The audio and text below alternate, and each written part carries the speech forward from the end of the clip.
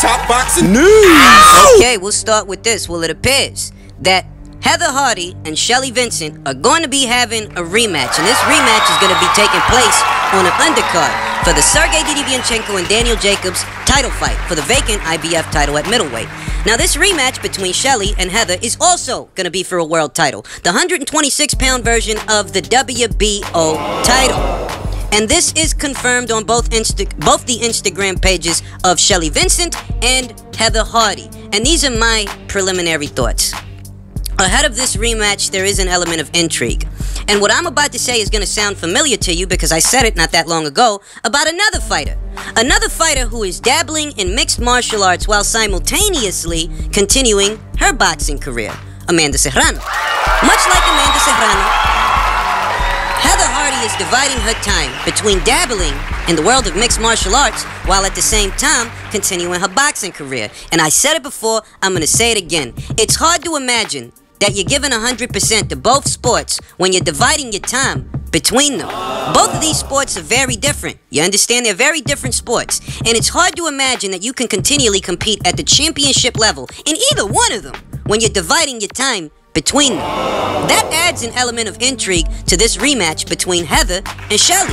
The reason for that is, well, Shelly Vincent has a professional record of 23-1, and she's coming off of 5 consecutive victories. And that way, Shelly's got her eyes on the ball. You know, she doesn't have to rearrange her focus to boxing because her focus is boxing. That's what she's been doing, and she's got 5 wins in a row to prove it. Whereas Heather Hardy is dividing her time between boxing and mixed martial arts. Now, Heather Hardy's still undefeated as a boxer, but you gotta wonder, what effect could it have ahead of a rematch? What effect could it have that now she's gotta realign her focus to boxing, where her focus was just mixed martial arts? Okay, now you gotta get back to the boxing. Understand that this situation is different than Amanda Serrano's upcoming title fight. Amanda Serrano is not facing an opponent like Shelly Vincent, you understand? Reynoso is not the equivalent of Shelly Vincent. Shelly Vincent very much appears to be at the top of her game. Whereas the chick that Amanda's about to fight, you know, even if Amanda's not as focused on boxing as she was before, I can still see her beating her. But this fight between Shelly and Heather, you gotta consider that, well, Shelly's a stiffer opponent than the girls Amanda's fighting, and that's who Heather's gonna be fighting. And it just so happens that Heather's gotta realign her focus back to boxing. And you facing, you know, somebody who's a decent opponent. I think that adds a lot of intrigue to this rematch. Then there's the added incentive of a world title being on the line.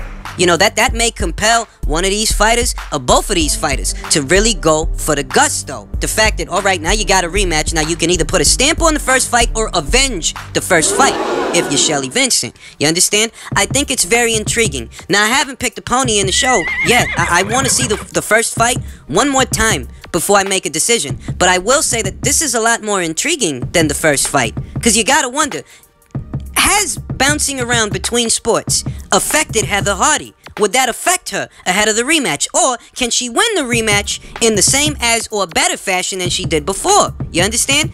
Shelly Vincent's only got one professional loss. That's at the hands of Heather Hardy. Who knows if she can avenge the loss? Who knows if this is the opportunity for her to do that? So it's a very intriguing situation, and this is going to be on the undercard for the Daniel Jacobs versus Sergey Didivianchenko IBF title fight in October. Keep your eyes peeled for that. I think it promises to be a very interesting fight.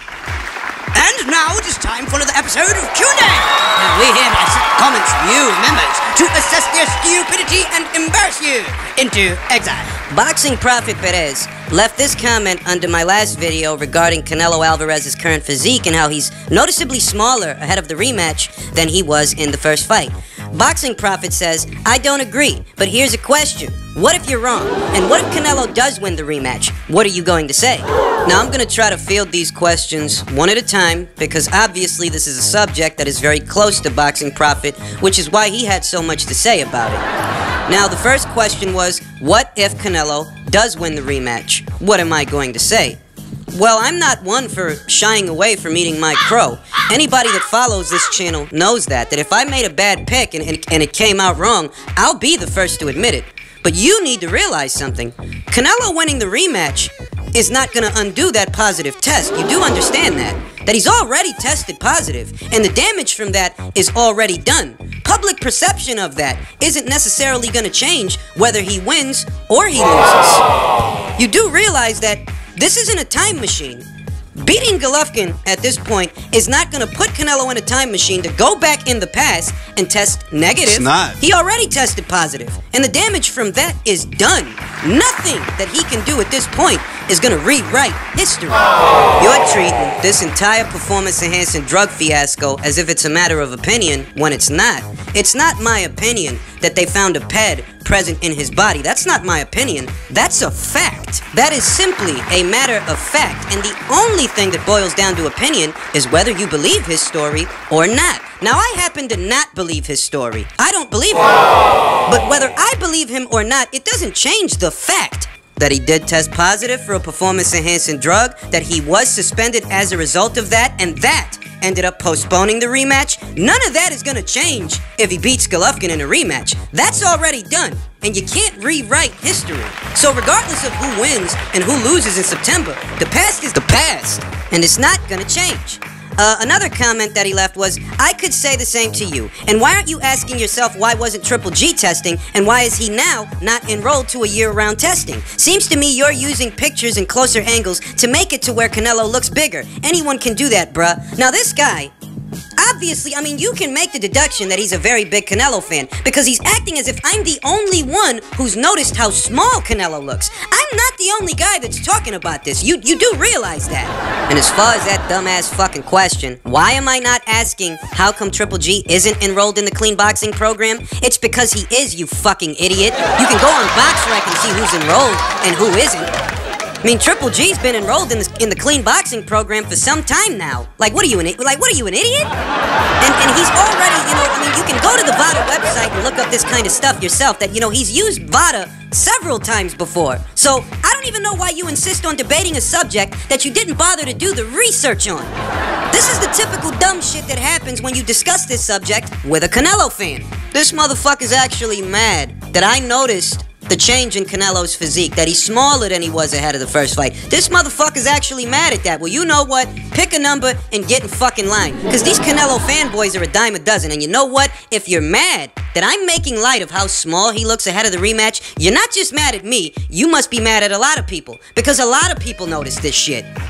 He says I'm using fucking camera angles. Hey, jackass, I'm not the one that took the picture, How the fuck could I affect the angles of a picture that was already taken when, oh my God. And this is what Canelo fans do. This is what they do. They make these cockamamie fucking arguments because they don't like, they want to hear that Canelo's innocent and that they want you to just say what they want to hear. But that's not reality. And if that kind of shit bothers you, I don't know why you'd be subscribed to this channel.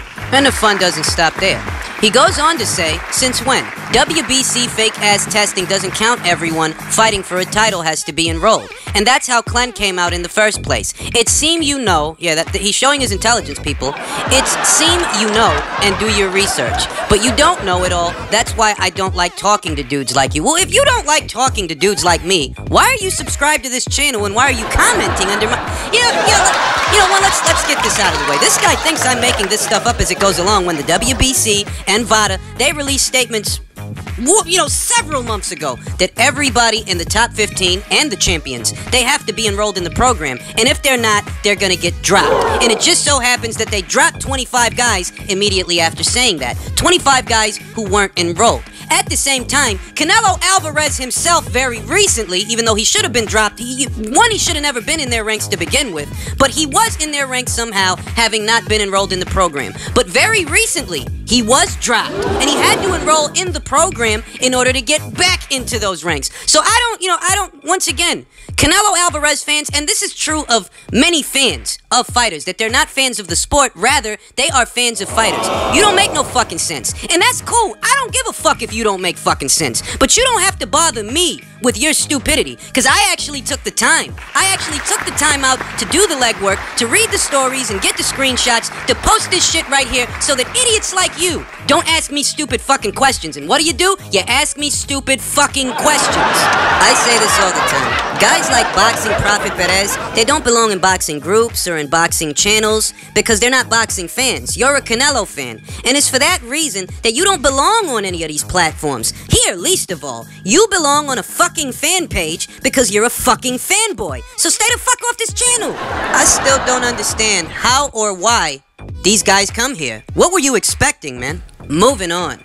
The open workouts for Tyson Fury and Pianeta's upcoming fight this weekend, they staged those. Tyson Fury looks, he really looks the part. If nothing else, what we can see is that Tyson Fury has worked very hard to shed the weight. He was in very good spirits ahead of this fight this weekend. And that's really what you want to see from Tyson Fury right now, that he really looks the part. That's indicative of the work that he's putting in the gym, in camp, that he's worked very hard to get to this point where he is back in fighting form. Now all that's really left for him to do is facilitate that with a solid performance against Pianeta. And I'm going to say this, I don't expect him to look 100% back. I don't expect to see that right away. But what I'm hoping is that we see a real competitor. Before what we saw was a showman. I want to see a serious competitor. I want to see a contender. I want to see a guy that wants to win. More than he wants to put on a show, I want to see a Tyson Fury that wants to win. To let the people out there that are supporting him know that he's serious and he's back. Now, I can't talk about this weekend's fight without touching on the Wilder situation. Talk about it. That these guys, and if you ask me, they've painted themselves into a corner, that Deontay Wilder is going to be in attendance in Belfast. And along with Deontay Wilder, Shannon Briggs is saying that he's going to be there too. So this thing could become a circus, you understand? And I do think it's good for the sport of boxing. I do think it's good for the division. I'm not completely sure that these guys are serious. I still don't know that these guys are serious when they say that they're going to fight. But what I do know is that regardless of any of that, right now, it's going to be a scene. It's going to be a scene the night of the fight. Because you're going to have Tyson Fury, the lineal heavyweight champion, and Deontay Wilder, the WBC champion, under the same roof. So it's going to be good for their publicity. But the question is that all this is? Is this just a PR stunt? To take away attention from Anthony Joshua's upcoming fight with Alexander Povetkin. To a lot of people, that's how it reads, and that's how it reads to me. And I think that these guys have added too much pressure on themselves. Tyson Fury was free to come back at his own pace. But since they've been so adamant that the Deontay Wilder fight is all but done, if anything happens to that fight, you understand, after all the shit they done said, because they've been saying that the fight is all but done. Okay, that's what y'all said. Well, if you guys don't fight now, it's gonna backfire. And both of you are gonna look like you're full of shit. Tyson Fury's handlers in particular. They've put themselves in a situation where now they have to deliver, or their credibility in the eyes of the boxing public is gonna be hampered. It's gonna be tainted. Because you guys are the ones that put this shit out there, you understand? And you guys are the ones that have been talking about it. You're the guys that put it in people's heads that you have intentions of fighting Deontay Wilder after the Pianeta fight. So if you guys don't deliver, that shit is gonna backfire, and it's gonna backfire quickly.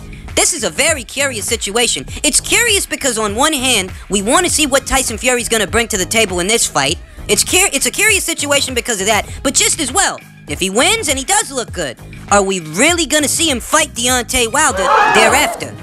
Y'all know how I feel. I'm not sold that these guys are being serious. I'm of the opinion that they're doing what they gotta do to draw attention to themselves and away from Anthony Joshua. So in that way, they raise their profiles, they raise their stock, and they hurt his credibility with the boxing fans. They make him appear a certain way by working with each other. That they may have no intentions of fighting each other, but they're gonna use each other to create that synergy, and then, maybe they pretend that the fight is signed, they pretend that it is, and then one of them pulls out injured. Something like that. It could be that way. I don't know. It's a very curious situation. And I think the eyes of the boxing public are going to be focused on that fight. Not necessarily just because of Pianeta and Fury, but because of what they're promising thereafter. And rest assured, this is of their design. They created this entire situation. So now they have put themselves in a situation where they may be forced to deliver. And that's the thing. That even if Tyson Fury looks good against Pianeta and beats him, in my opinion, that still doesn't mean he's ready, but he better be.